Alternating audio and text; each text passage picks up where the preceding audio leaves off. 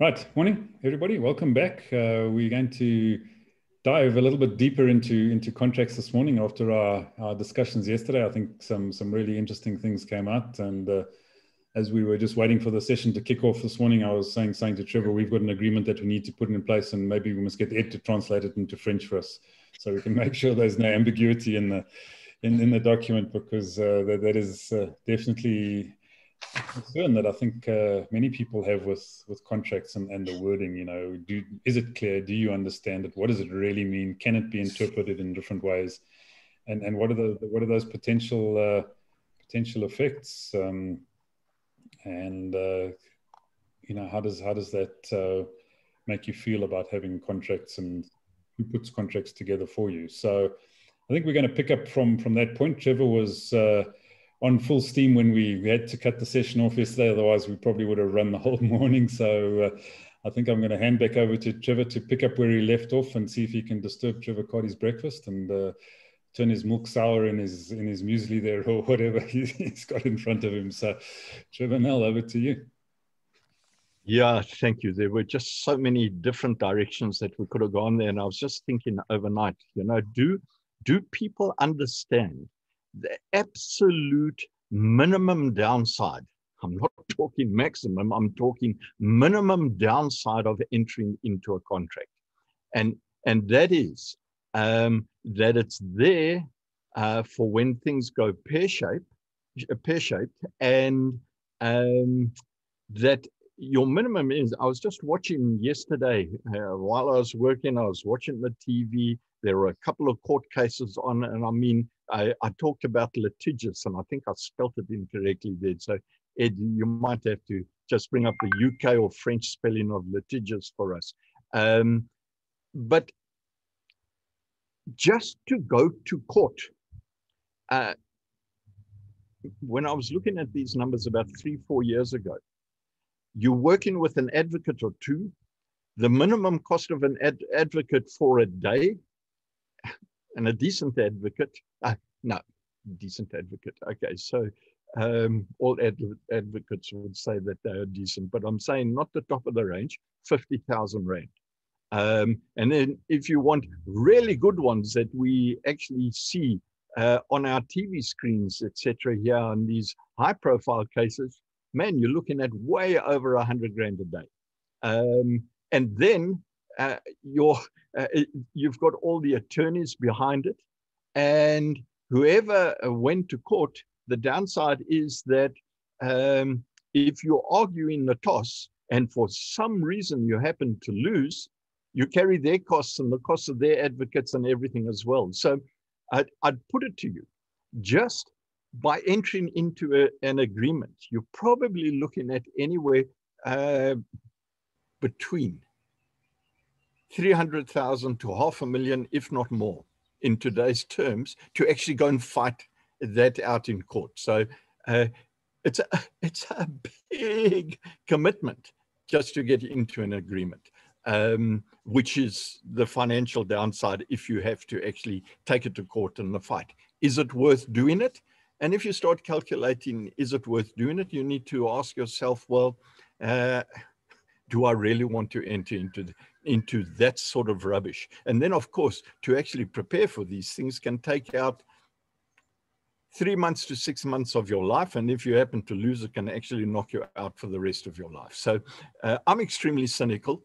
As I said yesterday, and I don't know that the strength of my conviction actually came across. I would rather do a deal with an individual and say, you know what, we're going to do this agreement. I'm going to watch how you interact. Here's all my resources, everything that you want, everything that traditionally people would sign an agreement to protect all your IP and all that stuff. I'll put it into your hands and I'll watch how you actually work with it.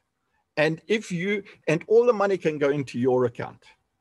And if at the end of the day, you don't share it as we equally intended it at the first divvying up of the deal, I regard that as a stab in my back.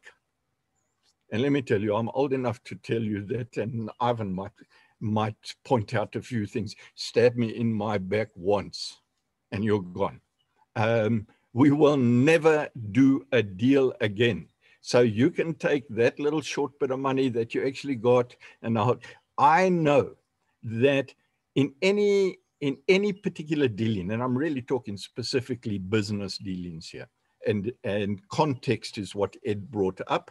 There's a different context why agreements are important in different areas, but I'm talking business agreements here.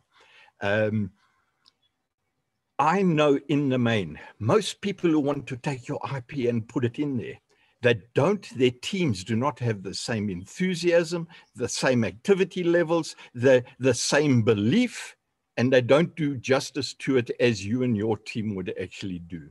So what the hell is this all getting down to? The advice that goes out to startup entrepreneurs: go off to your attorney, get your agreements drawn up, protect all your trademarks, protect all rubbish, man. Common law. Use common law to protect yourself. Use the technology that we've got. Go out there and establish a marker online. Grab yourself a website with your own address. Get common law on your side. And then as things start actually growing and you can see that this thing is going to last, because remember, I say to you, less than 99% of all the business operators that get into business actually stay in business over a 10-year period. So it's really, these agreements and things, I think, up front are for people who got tons of money. They're dealing in the billions and trillions now, and they can throw things out up front to a team of attorney and all the advocates because they know they're actually going to use them. Is it for the startup entrepreneurs, etc.? All about context. Okay, so I think let me leave it at that. That's just for a starter. Great, thanks, Trevor. Right, so Ed, small businesses. I think it's your ballpark. Eh? How can you help your business fly? Is what Trevor's saying making sense, or do you have some counter views? Yeah, I mean, strange enough, Trevor does make some sense. But I think it was Trevor said yesterday it's about power. And I was just thinking about some simple contracts. If you think about, I don't know, borrowing some money. If you borrow from a loan shark, the contract's quite simple. You don't repay me, I'll break your legs. It's only when you can't do that that the contract gets more complicated. And I was looking at my credit card agreement just to see, you know, what it's like. It's pages and pages and pages long. I don't understand it. And then I thought, well, oh, Amazon Music have got a free offer, 3 months free Amazon Music. That sounds great. I'll just have a look. Now, to sign up, I've got to say I've agreed to the terms of use of Amazon and Amazon Music. So I've got to read 2 terms of use. And they are pages and pages and pages and pages long. And then I came across this bit that said, these conditions are governed by and construed in accordance with the laws of the Grand Duchy of Luxembourg. So I've got to read the laws of Luxembourg. And then it says, with the exception of its conflict of law provisions, so I've got to read that, and the application of the United Nations Convention on Contract, International Sales of Goods is expressly excluded. Why have they excluded that? What are they trying to pull the wool over my eyes? And then they say we reserve the right to make changes to our website, policies, and terms of conditions of sales at any time. So I've got to keep my eye on them all the time. And then when I started reading the Amazon Music stuff, it said that if I used their auto rip program, which I've got no idea what it was, but it's something to do with CDs and vinyl, then I've got to read the auto rip terms and conditions. Am I going to do that? No, I'm not. I'm just going to sign it, aren't I? So I think it's about power. It's about conning people, about taking advantage of people. When I was a distributor, I only used to sell to small individual sports shops because they wanted to buy from me because they needed my stuff to sell to their customers. So they wanted me, I wanted them. We were equal. There were no terms and conditions. The only terms and conditions I ever put in the contract was there to protect myself if they went insolvent, because the insolvency laws are quite powerful and I'm quite little. So my little thing just said I had reservation of title on my goods. So when they went bankrupt and the receiver came in, I could walk in their shop and take my stuff away. I never dealt with big shops because big shops suddenly turn around and say, oh, by the way, Ed, we're not going to pay you in 30 days. We're going to pay you in 120 days. Oh, and by the way, Ed, if we don't sell your stuff by the end of the season, you've got to come and take it back, because they had the power to dictate the terms of my contract. So I think it is all about power, and it is all about, I don't know, big corporations get ahead of themselves, trying to hide what they're doing, because who the hell is going to read through all those terms and conditions from Amazon? Every single person that signs those terms and conditions would have had to read them. So 1 million people would have spent all that time reading a load of guff. That's not going to happen, is it? So I think it is all about power and the fact that perhaps they're trying to do something that's not right or not honest. And yeah, Trevor's quite right. Rely on common law. If you're a writer, as soon as you've written whatever you've written, you are protected by law. And the only thing you need to do is prove when you wrote it. In the old days, people used to post their manuscript to them, recorded delivery, so they got a signature and a date. Now all you've got to do is just make sure you've kept a copy of what time the file was saved on your computer. And as soon as I've written an article, that is actually protected. So yeah, that's my thoughts. I don't really, it's not a subject that floats my boat very much, because it kind of annoys me that we've got all this guff. Thanks, Ed. Yeah, look, I think it is interesting, and I just posted, I think it's the Netflix documentary called Terms and Conditions May Apply is one of the ones that I've seen reasonably recently that I found quite interesting. And it comes back to a comment that someone made the other day, you know, Amazon, for example, you know, okay, in some cases you are paying for the product, but in many cases in social media, you're not paying for the product. And if you're not paying for the product, you are the product. And I think that's what many of these terms and conditions documents are actually saying, is that once you've accepted their terms and conditions, they effectively own you and your data, and they can do pretty much whatever they want with it. And so, yeah, one has to think carefully. But as you say, who reads through terms and conditions when they sign up for a service online? You know, most people just tick the box and say, yeah, accept it, and off they go. And they even do it when they opening bank accounts and things like that. I mean, I received a very interesting letter from my bank during this lockdown period saying, you know, please sign this document that basically absolves the bank of any wrongdoing should anything go wrong with my account, regardless of whether, you know, I've communicated via fax or email or telephone with them. They take absolutely no responsibility for anything happening on my account. I said, there's absolutely no way that I'm going to sign that. I mean, you can just forget it. You know, if that means if I need something done, I have to physically now go back into a bank with my ID document and so on to get it done. That's what I'm going to do. I'm certainly not going to absolve the bank of any wrongdoing on a transaction on my account because they feel we're doing things remotely and they need to protect themselves. So if you haven't looked at your recent bank terms and conditions, maybe you should. So let's go across to the banking man. Jasper, should we absolve the banks of any wrongdoings?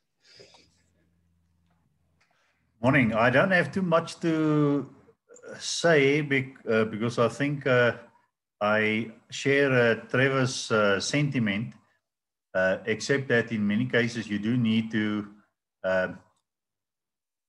tie things down, and you don't know what people understand until it's in writing, because we miscommunicate.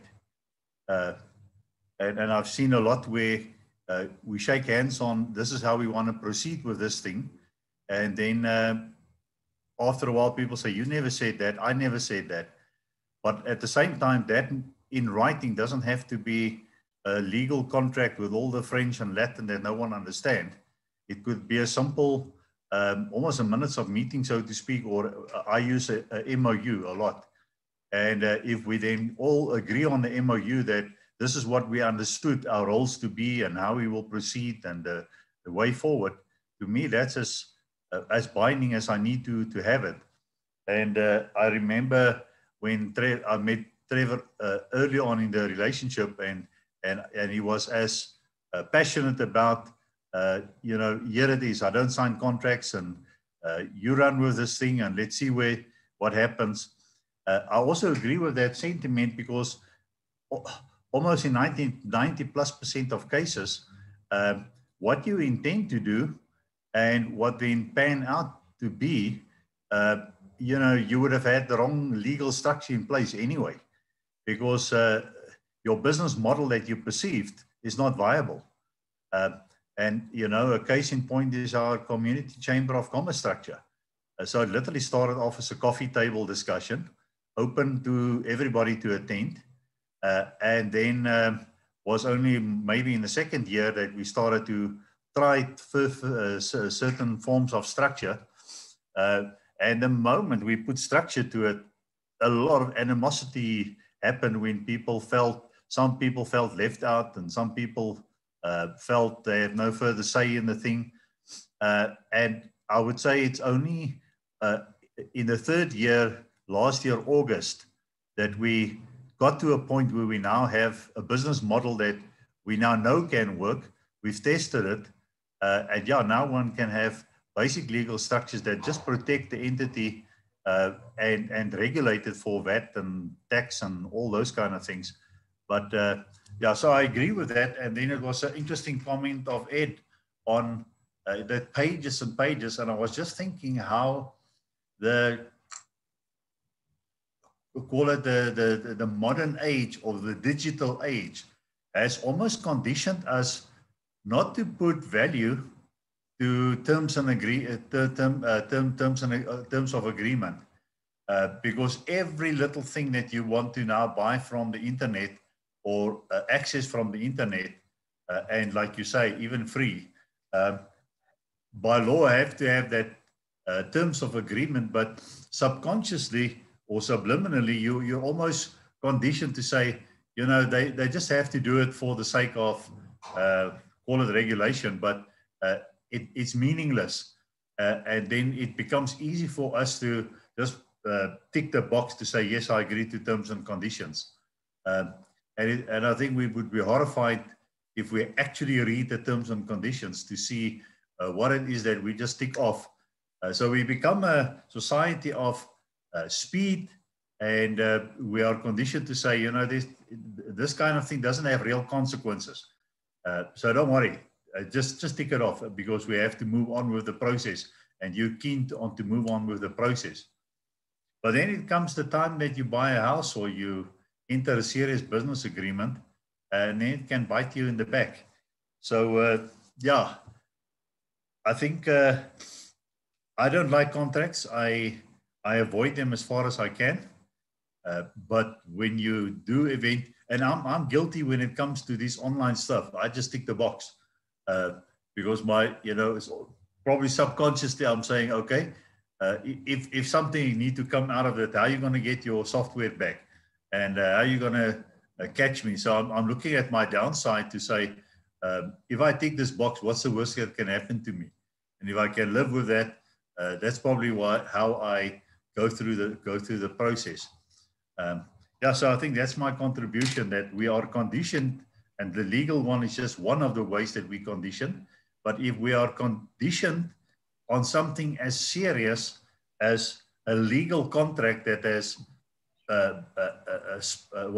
overflow into even Dutch law and world authority law and all sorts of things, and we just tick the box. Imagine how easy we are being manipulated and conditioned through media on a daily basis, and through politicians on a daily basis. So I think my point there is just the power of conditioning. Great, thanks, Jasper. And how do you know what the worst is going to happen to you if you just tick the box and don't read the terms and conditions? You never will. But yeah, it is. It's we are conditioned, and I think society conditions us in so many different ways. It's interesting how we just accept certain things that perhaps we shouldn't. So, Donovan, let's hear your thoughts. Thanks, Ivan. Morning, everyone. Yeah, it's one of those things you can't escape it. But if Esther says, if you can escape it by, not getting into the legalities, and then should a partner or party misbehave, then you can just, not deal with them in future. But it's in terms of how society operates these days, you can't escape it, Almost everything you do online, you have to agree or accept to the terms and conditions, which you don't read. You just assume there won't be a need one day for you to rely on it. And it's like you put on blinders, you just hope you'll reach your destination, which is not always, a good thing to do, but we are forced to. So it ends up putting us into a very unjust world or unjust system where only the rich or those who can afford it, they are the ones in control. We are just minions, if I can use the term. We are just, slaves to the system. Someone once said, there's no justice in the world, it is just us. And that's where I'm leaving it. Thank you. Thanks, Donovan. Yeah, I've heard that one. And yeah, I think it's true. So, Nazipo, you unfortunately didn't manage to stick around with your connection problems yesterday, but I'd love to hear your thoughts on contracts and how they've impacted you or otherwise in your business. Great. Thanks, Ivan. I think, as the conversation is going on, I'm just thinking, for example, the platform we're on now, on Zoom. We're on this platform in India, and for us to get the app, we would have to sign a contract of, what it entails to get the Zoom app that we are on. But I assure you, I don't know anything about what it says because I practiced because I did get Zoom when I needed Zoom. And I was not going to go through that entire contract. So that's the difficulty though with especially the online stuff. I think I realize as you go through the conversation that this is what it has taken us. This is where the online migration has brought about. But prior to the online migration, I had been burnt prior by the not putting contracts into place, putting proper contracts into place and making sure that everything is proper. So after I got burned, because I never used to pay that much attention to contracts either, but after I got burnt, then I knew I had to recontract. So it's been much easier on the previous world, but in this world, the online world, I now tend to overlook some of those things. Franklin Covey has got a book which is called The Speed of Trust. And it talks about how much quicker business and things would work if we only operated on trusting each other. Because, the contracts also become part of the red tapes that you get to go across even in business. And whilst I would love to operate on a speed of trust. And for me personally, whether not just personally, but in business as well, I don't like the process of having to then follow up and force people to use their conscience or I feel if we can't be just with one another, it's not even worth it. And yet I know that it's expensive to not have that contract in place, not just financially, but emotionally as well. When things go south, it just becomes a whole big mountain that you gotta go through. So yeah, that's where I am. I wish we didn't have to go through them, but we deal with humans and they must be there. Thanks. Right. Thanks, Nazipa. Yeah, we deal with humans. That's a sad fact. I mean, we deal with animals. Maybe you'd know where you stood. Eaten or get, eat or be eaten. Yeah, I don't. Right. So Trevor Carty, you started this whole discussion yesterday, so I think it's over to you to wrap it up today.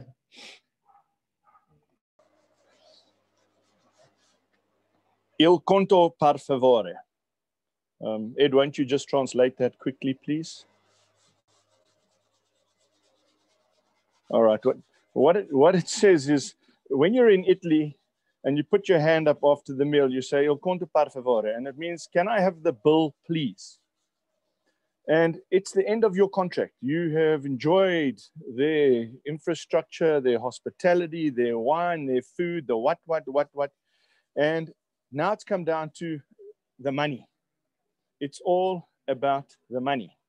So let's just stop here just for a little moment and think about the money. Let's assume that this motley crew of ours have got a beautiful platform and some content, and we managed to sign up 10 million $1 a month users. And at 10 million users, we now have $120 million a year business, which we decide we're going to list. Now, let me tell you two things. If you haven't got it right in the beginning, good freaking luck. Things don't go wrong. Things start wrong. And here's the thing. Trevor Nell's going to die first, okay? And now his estate's going to come in and say, but hold on. 20X said, and we don't care what 20X says. Where is the contract that says 20X has anything? Because why? The living don't argue with the dead, and the dead can't argue. So the first thing you need to know is my name is Trevor Carty. My initials are TC, and my friends call me TC. Why? It's terms and conditions. I have 4 children. I gave them an extra leg to this whole thing. They are TC Carty. Terms and conditions Carty, because I learned before I had the extra C how you get screwed if you don't get the foundation of whatever you're doing right. So Tristano, Tamika, Tallulah, and Teo, you now know why you are TC Carty. I'm going to send you this recording from the great Top Cat. Thank you very much, Edward. And I want to just tell you a story of trust quickly. You know, I went down to Zanin 2 Fridays ago, and after the morning's meeting, we found ourselves in a gin distillery enjoying spectacular gin. And I looked at these guys and I said, yes, you really could do some stuff here. And the guy said, yeah, but we don't know who to do stuff with. I said, well, how about we have a bit of a dip for you? So they said, no, cool, that's fantastic. I said, what does that mean? He says, oh, I'll give you a couple of boxes. You can check out how it goes and you can apply your mind and your network. And I thought, that's fantastic. And the first week back, hey, I don't think I've ever drunk so much gin and tonic. So here's the thing, gin and tonic. All right. You don't drink gin neat unless you're a proper alcoholic. Okay. The Germans put it in the freezer and they drink it neat as a grappa. But the rest of the world, gin and orange juice, gin and tonic, but traditionally gin and tonic. Your part of the woods, Edward, gin and tonic, yeah? Standard, traditional gin and tonic. Okay. So I come out of my prayer session this morning. It's now 2 weeks since I was in Zanin. And this morning, I traditionally make coffee for the 40 men in our father's group. And my early morning coffee pourer said to me, when are you ever bringing those gins you spoke about last week? I said, you know what, you did right. So I went and I got my traveling sample box of 6 out of the car. I laid them up. And by the time the third guy arrived, he really didn't want a coffee, but at 5:30, it's maybe a bit early for a gin and tonic. No problem. We go and do our prayer thing, finish up. I get in the car, 7:05. I got a ping from one of my best mates. His business is called Global Liquor Merchants. He says, man, Miss South Africa is looking for a pouring gin range. Would you partner with them? So I said, I'm sure I would. And then I didn't read his message because that's just me. I don't read terms and conditions. I know you guys all have a cell phone and you've all read your terms and conditions of your cell phone and the data you're on today. So I know you guys are perfect. And that's why if you can do it, I'll do it. But that's not really why. It's because of the listing, because of the shareholders. They want to know who's accountable, who's reportable, and how much money have we got. It's all about the money. And so what happens is here's this guy's name and number. And it's the funniest thing. His name is Louis Oosthuizen, Clark and Kent. Okay, now I don't know. That's the strangest surname I've ever heard. So I sent this like a voicemail. I say, listen, we would love to be your pouring range partners. Give me a call back. Yeah, I'm in my car. I'm going down Grosvenor Road. I'm going to go give my mother a quick kiss, see if she's still alive, 79 years old, before I get back for Wisdoms. Oh, and guess what? As I'm driving in, my phone rings. And hey, I'm Louis Oosthuizen. I said, what's the rest of your surname? He says, no, that's my brand of tonic. I said, I beg your pardon? He says, yes, we are Clark and Kent Tonic Worldwide. I said, now, isn't that interesting? He says, so you're going to be my partner in this thing at Casalingo on the 13th of November. Yeah, I drive into my complex now, and there's a big sign up saying, tomorrow at the pool, 11 to 3. Bring whatever you want to sell. And I take a picture, and I send it to this guy. I say, what do you say we sell gin and tonic tomorrow at the pool? And he says to me, fantastic. How many people? I said, well, I'm going to put out 6 bottles of tonic. There are 450 people here. I don't know how many people will drink it. He says, okay, I'll work out enough tonic for the 6 bottles. He says, and I will drop them off with you today. Now, here's something that's happened in the last hour. No contracts, no nothing, and it will be beautiful. But here's where it goes pear-shaped. He says, and when I drop off your free opening stock, I will send you my contract for our terms and conditions with future business. So, you're right, I started it. But I didn't start it. This thing was started way back, and way back when we realized we are actually just liars and cheats. And if we weren't liars and cheats, and we were trustworthy individuals who didn't have greed as one of our basic principles, then we could get some stuff done. But regrettably, the listing requires a prospectus.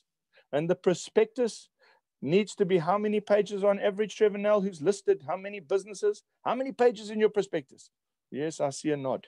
Okay. I've counted 40, 60, 80. There you go. So, guys, you know, it's a beautiful thing. I'm loving the fact that Jasper has written a book.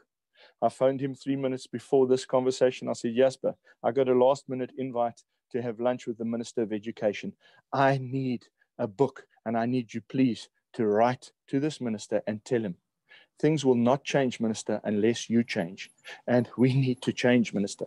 So, guys, I wish you a fair to brilliant weekend. I ask your prayer over today's meeting with the Minister of Education, Trevor Nell, Ivan Anderson, and I hope, Lee, you're watching this. Please believe me, today, Wisdoms is coming into the space of the education system in South Africa. And here's the deal. I don't have to control the universe, but I have to control the contract. So have a wonderful, wonderful weekend, guys. Fantastic. Thanks, Trevor. I think a great summary and wrapping up of the situation. And yeah, all the best with that meeting. It sounds interesting. And just don't fall into the swimming pool after too many gins and tonics before you get this, or after you've been there, because then what happens? You know, who's got the contract then when you just had the discussion and you've disappeared down the plug hole? So yeah, I don't. I think it's been really interesting and yeah, lots of different perspectives, and yeah, there definitely are cases when they need it, and definitely cases when they're dangerous. So I think one has to think about it really carefully when you go into these things. And unfortunately, Jasper, the one thing I do disagree with you, I think people can misinterpret the written word just as well as they misinterpret the spoken word. So I'm not convinced that putting it down in writing necessarily makes a whole lot of difference in terms of interpretation and understanding. But if you can keep it simple, 1, 2, 3, you might be able to make it happen. So Trevor, Nell, that is, I think that's us for this morning on contracts. Have you any thoughts what we might be doing on Monday morning? I do, actually.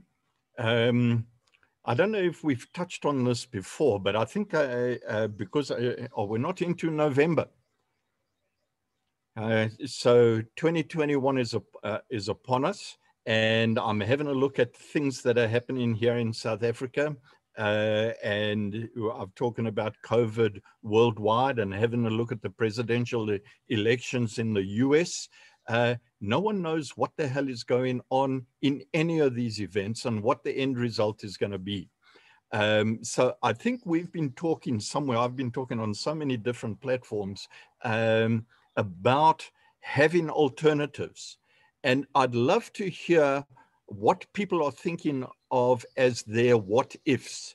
Now, the one thing I loved about the advent of technology to me was when this Lotus 123 and then spreadsheets and all that actually came to us, and we were into what if analysis, not on paper, but it was, everyone was talking what if analysis 30, 40 odd years ago. But this is time to be in serious what if this world goes down the path of Trump or the path of Biden. The path of COVID is here to stay for the next 3 to 5 years without a vaccine, or it is not a problem beginning January. What decisions are you going to take? Because dependent on those different paths are going to be different things. Dawn sent me a copy of an eminent group in Europe who had a discussion about the future of the exhibitions industry. Here they're talking of, they don't think it's going to recover for the next 3 to 5 years. You sit and listen. I listened to Dawie Root of Efficient Group. I'd love to get him on board, who turns around and says, well, the end of the world is nigh in South Africa. And then Jasper, you're going to have to remind me of the boy who came on the talk, because so many people. He was phenomenal, and that's why I want to... Roelof Botha.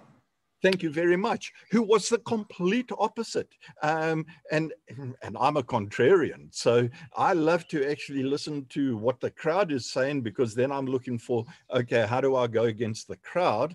Because that's where I think the money is.